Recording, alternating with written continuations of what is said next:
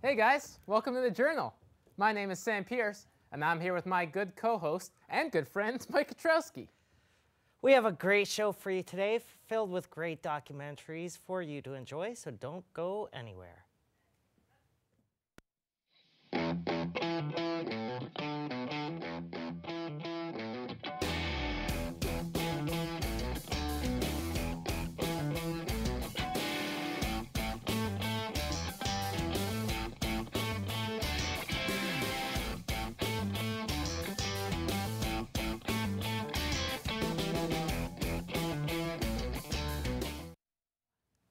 Royal Flush. I thought we were playing Go Fish. You are a moron. Well, luckily the people in our first doc are better poker players than Mike here. Our first doc of the day is called Crowd Staker by our very own Daryl Reyes. Check it out here on the Journal. Hi, I'm Ian and I have two passions, filmmaking and poker. And I'm here at WPT Niagara Falls, combining my two passions by shooting a poker documentary where the hero of the film is playing for his audience. Last year I started an Indiegogo campaign to raise 10 grand to make this film with me as a subject, and I was only able to raise 6K in a few days. It wasn't enough to make the film, so I took the funds and I played in smaller events in the WSOP, and my backers were able to follow me every day on my blog, crowdstaker.com. I didn't win, but I learned a lot from the experience. Number one, Vegas is too good for me. And number two, the idea of crowdfunding a documentary film about poker where the hero plays for his audience is something that people want to be a part of. So I'm going to relaunch the campaign this year, but this time the hero is going to be a poker pro.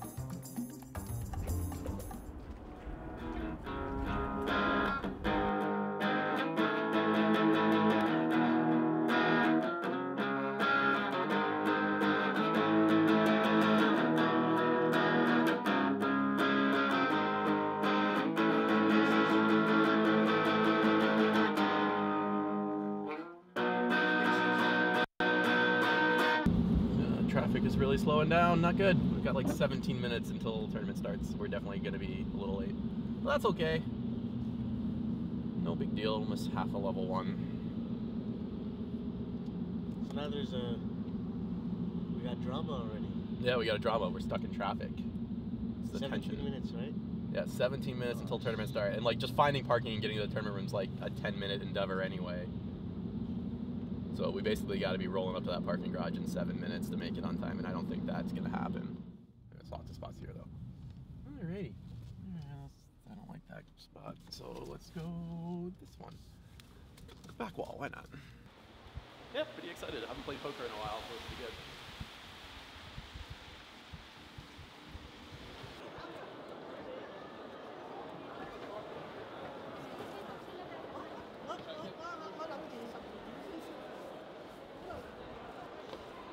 I think so, yeah. Okay. I don't know how much you guys are going to be able to get today. That sucks.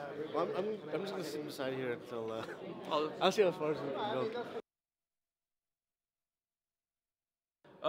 We're on dinner break right now. Got an hour to relax. I am super exhausted, so I'm thinking I'm going to go to my car and lie down for a bit and just grab a sandwich on the way back or something. I don't know.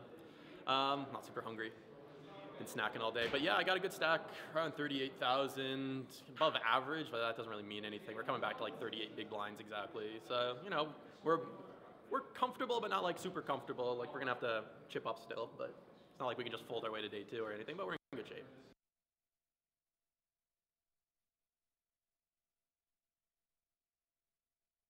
All right, well, that's how she goes sometimes.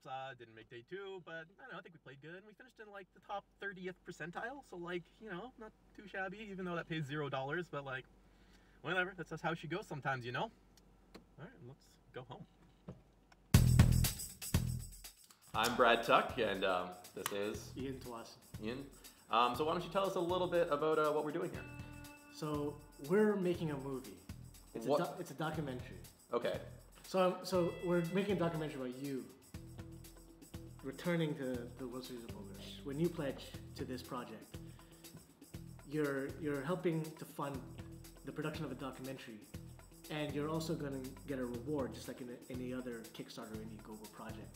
But instead of a T-shirt or some stickers or like signed pictures of me, which I have lots of signed pictures of me. If anyone wants one, just send me an email. All right. Yeah. Right.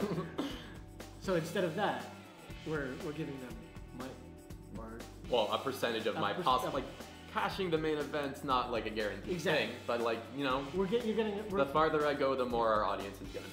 Right. It's gonna be a really boring documentary if I like bust firsthand on day one, but that could happen. And I think that's what's exciting. That is, it's a bit of a gamble whether or not this movie's even gonna be a movie. You know? Exactly. And then it'll just be a short doc. I'm hoping we can flush this thing out into a real nice looking movie. But that's the goal. Let's do it. Let's make a movie. Yeah. All right. I think we're done. Yeah.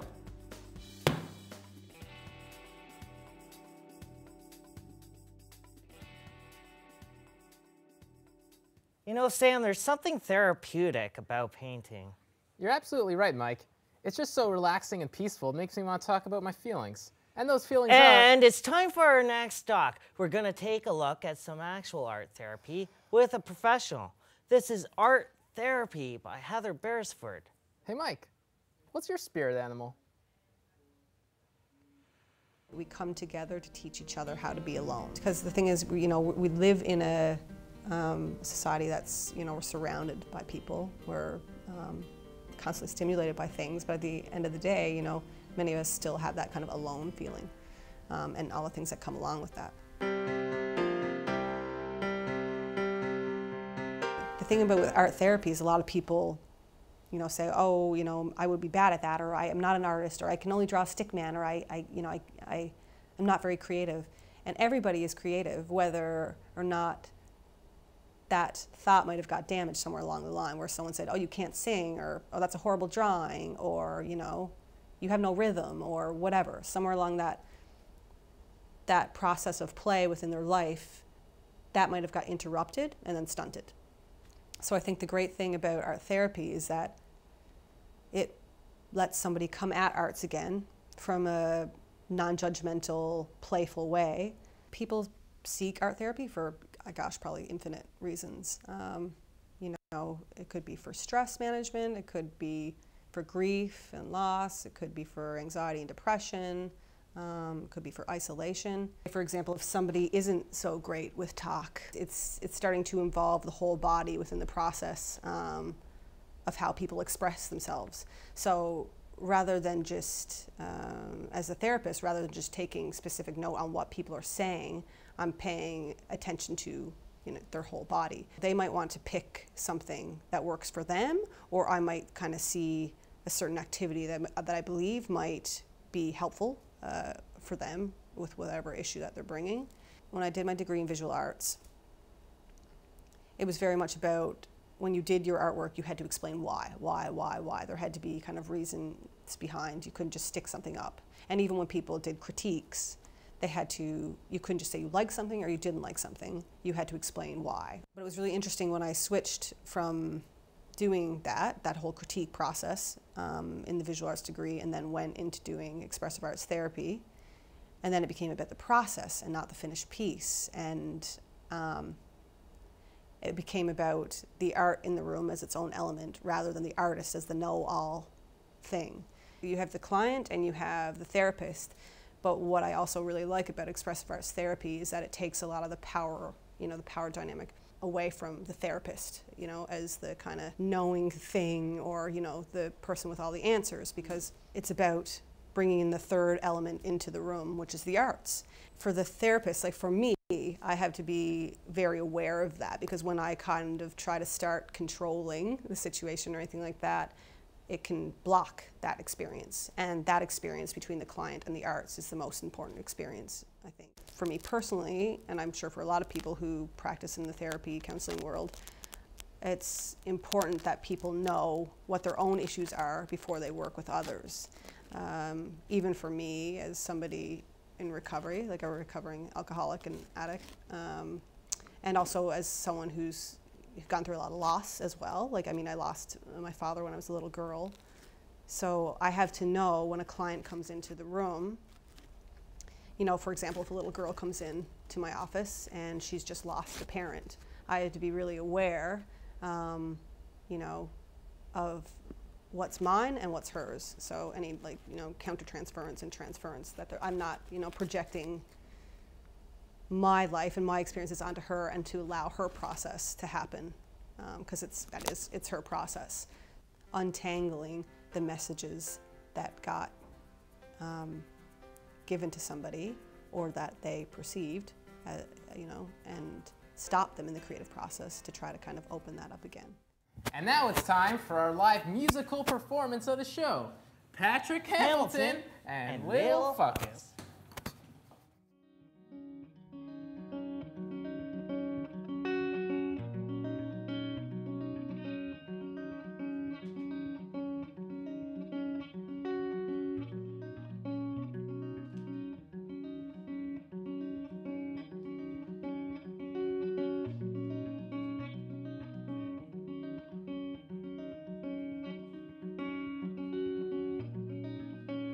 There's a blanket over the world and it's covering me, and our eyes swim aimlessly like anyone's watching. The leaves fall away, the limbs of the last generation decay. Instrumental like romance, life is a slow dancing for. Through closed doors it's silence, restful forever in silence. Stand to be grateful in silence. Sister to death, my silence. You'll never forget it. I'm home inside myself. My cracked frame in health will remain and harbor the same emotions. I'm damaged, not broken. The stale repetition of days will melt in the rain. We'll all wash away the guilt from our skin. This mental condition. Through closed doors it's silence, restful forever in silence. Stand to be grateful in silence.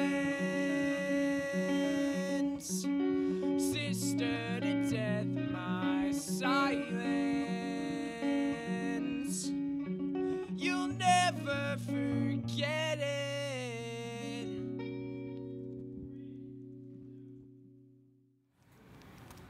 And that was a musical performance by Patrick Hamilton and Lil Fuckus. What did you think of that, Mike? I thought it was great. And speaking of music, what we have next is Fleming. Mr. Fleming has a documentary, and it's all about the production of music. Let's take a look.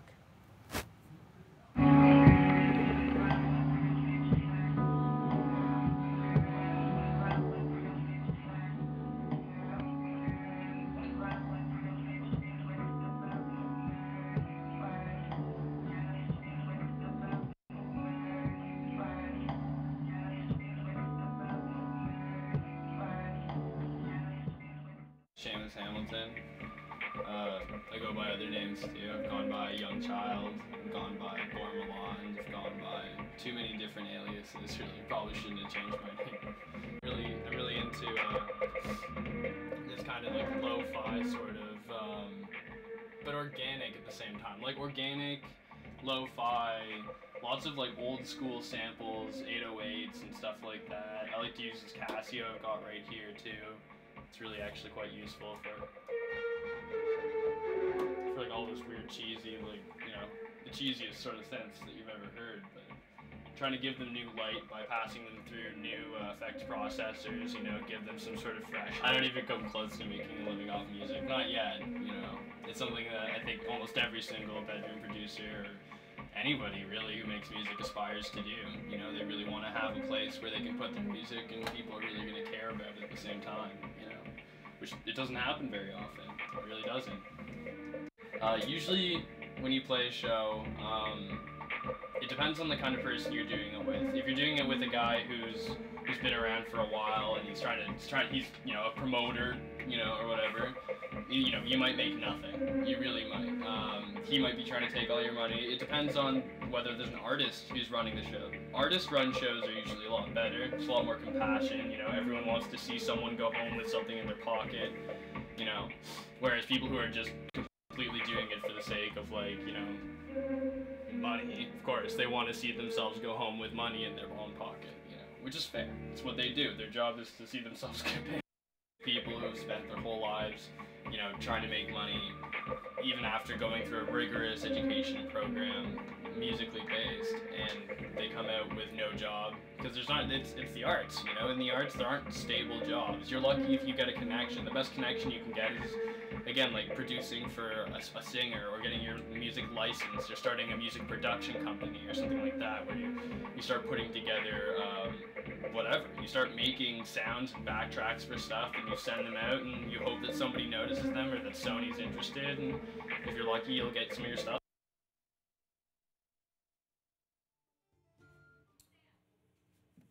Shall I compare thee to a cold winter night? What am I doing? Does thou not liketh my son? Now, please stop. Keep going. You suck it. Let's check out our next doc produced by Kevin Thompson about a local playwright here in Toronto.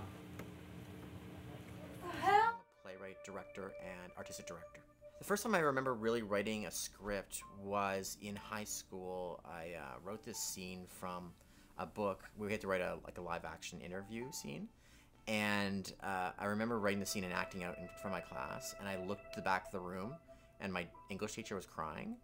And I knew at that moment that, wow, I really like this. I like the feeling of writing characters and stuff like that, and making people have feelings towards them and such. The first play I ever wrote was called The World is a Dance, and it was about a young boy who has his father and his dance teacher, both male, and he's dealing with the crisis kind of his identity and who he's going to be, and the two other people worrying about who they're going to be as well to him. That's the first play I ever wrote. It was just like a one actor playing all the parts type of thing. A lot of things inspired me, right?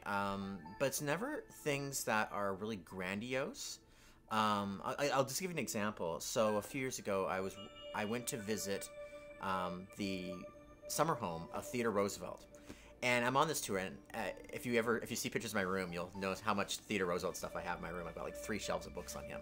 I'm very knowledgeable about him. I know more than most Americans. And I was writing this. I was at the site, and through the tour, it became very apparent to me that one of the sons of him was not being talked about. And just that little tiny moment of realization made me write a whole play about the last days of Theodore Roosevelt's son, Kermit Roosevelt. And so it can be something really small like that. Usually what I find what's inspiring for me is finding a story that not a lot of people know or are even remotely aware of. And that really sparks me because I love to be able to tell people about stuff like that. The next play I wrote was actually more involved. Is actually about 3 fathers and 3 sons who go on a camping trip together.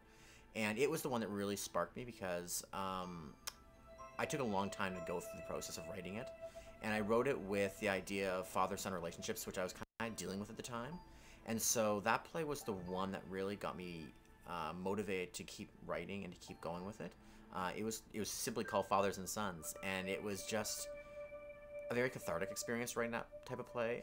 Write what you love. Don't worry whether or not it's sellable. It's something, if you can write it well enough and have a passion for it, it will be able to be sold. Someone will like it. Someone will find a place for it. The other thing I usually tell young writers is simplify. A lot of times, a lot of writers want to write these larger-than-life stories, and often it's just small stories at a much smaller human scale that are more important and often kind of enlighten people. So usually, with myself, I'm really bad at having plays grow bigger than they're supposed to be, but it's often going back to the the grassroots of the project and why you love this project. And that's really what I tell writers to do, is just to go back to what's the real reason you want to write this, and watch the size, and remember that it's the simple stories that really matter in the end. 100, 101. Yep, feeling the burn. Yeah, nothing like pumping some iron to get the old blood flowing. I can just feel myself being transformed into a chiseled piece of raw animal. Yeah, time for another talk. Sit back and enjoy your final film of the day. It's called The Art of Fitness.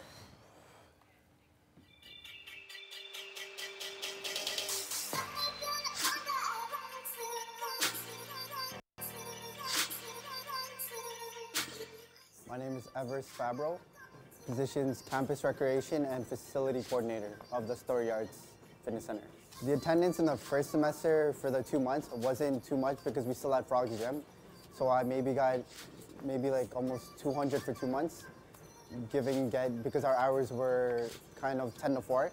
So it was a little less than it is now. Right now, because we opened our hours of operation from 8:30 to 6:30, so we've had a lot more students come out and a lot more people know about the facility. A lot of people like it because, especially in the wintertime, if they have an hour break, they don't want to go all the way there in the cold and snowing just to work out for an hour. So a lot of the times people come in for like 30 minutes to 45 minutes, get a good pump, get a good sweat on, and then they just go right back to class right after. Christian Roxas, Centennial College. I work out about 4 or 5 times a week. Pros, it's very convenient. It's very accessible. We have everything that we could need to work out. The main problem I see with the gym is that I don't see there being an ability to improve on it much, because it just doesn't, we don't have the space. This is all we have for the gym. We can't really fit the equipment that I personally, and I think also a lot of people who are more interested in hypertrophy and strength training would need. Cons, weekend hours. Some people can't make it on weekends. I need to start during the weekdays, but can't on weekends, so. I thought it was kind of ridiculous that they considered doing anything less than 7 a.m. to 9 p.m. on weekdays, and that they should have weekend hours. I have seen improvements in the hours, but they're still not where I would like them to be. I think they could be there if they considered hiring more students. Maybe a squat rack? But you can make do, definitely make do with the dumbbells we have here, for sure. But a power rack would be cool. Some of the concerns were lack of equipment, but because of the lack of the size of the school and lack of the population, this is the facility that was offered towards me. For the hours of operation, people wanted it open earlier, but between 8:30 and 11:30, I'm not getting too many. So we're gonna adjust the hours a little bit because it looks like more people are coming at the end of the day compared to at the beginning. And for hours of operation, it's the washrooms, because we have 2 showers and then 2 washrooms. One's designated to a female, the other one's unisex. So if I have a bunch of males come and use the gym, and then they all want to leave at the same time, they'd have to take turns with that one washroom because they can't use the female one only.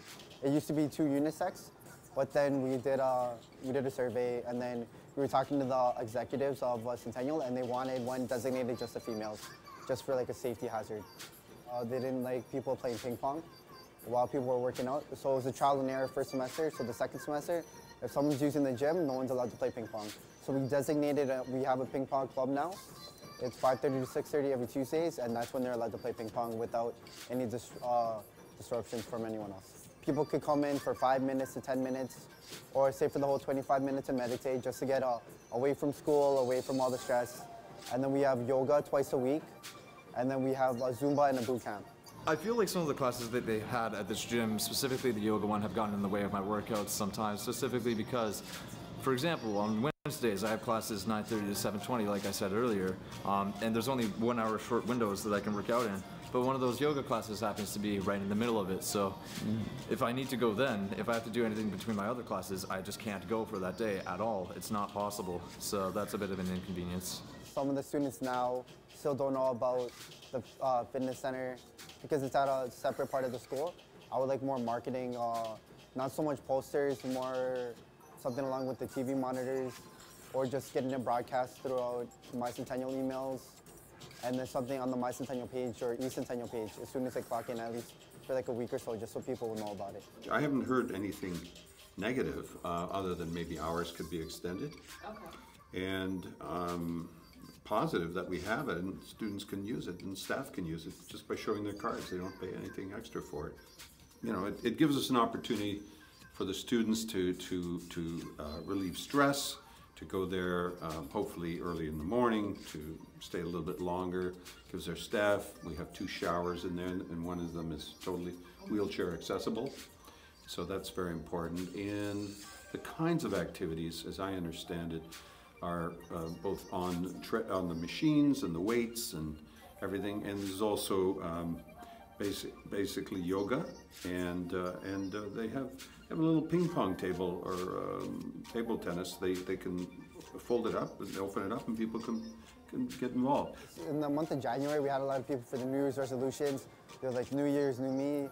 So I've actually people who talked to me about it. Like I've actually been seeing them a lot. So it's actually their New Year's resolutions actually coming along. I see them every once in a while, maybe like once or twice a week. But in those once or twice a week, they actually work out pretty hard. And then I get a lot of people during the afternoons. I like it when I see a new face and they say, I've never been here, what do I do? Because at least that way they know that, okay, I'm getting them more active. And in a couple of years, when all the population, they don't know about Frog's Gym, more people are going to be using this facility. And I hope that way I will have a better case to get like more equipment and hopefully more space, if anything, in the future. Well, I'm afraid it's about that time that we bid you a farewell. Tune in next week to see another set of great docs produced by Centennial College students. Hope you all had a fun time and learned something on this crazy ride that we call the Journal. I'm Sam Pierce. And I'm Mike Katrowski. Thanks for watching.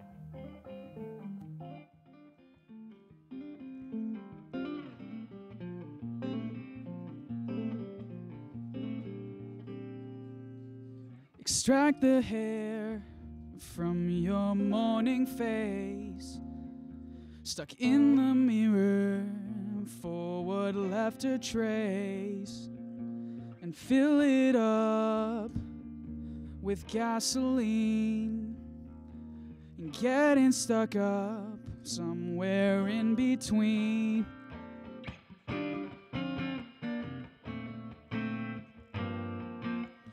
Found in the corner, lost in what forest we have.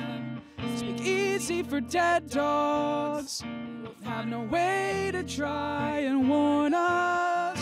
Found in the corner,